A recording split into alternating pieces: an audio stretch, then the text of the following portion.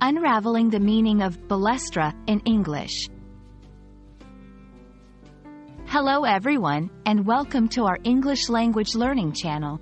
Today, we're diving into a rather unique and interesting phrase, Balestra. You might have heard it in different contexts, and we're here to unravel its meanings and usage. So, let's explore this together. In this section, we'll delve into the origin of the word Balestra.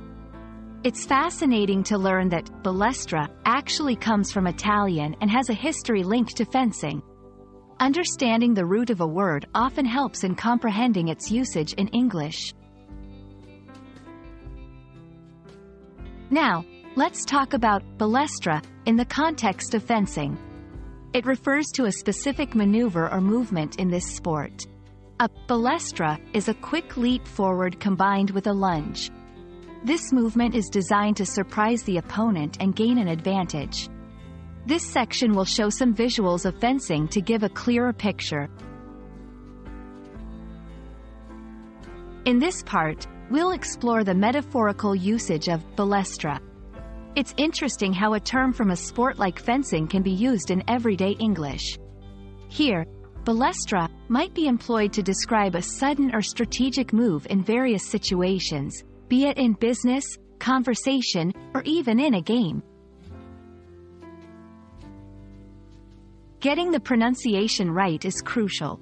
We'll practice saying balestra together, emphasizing the correct syllable. Additionally, we'll look at a few example sentences to understand how balestra is used in different contexts. It's easy to get confused with words that sound similar or have multiple meanings. In this section, we'll clear up any common misunderstandings related to balestra, ensuring that you can use the word confidently in your conversations.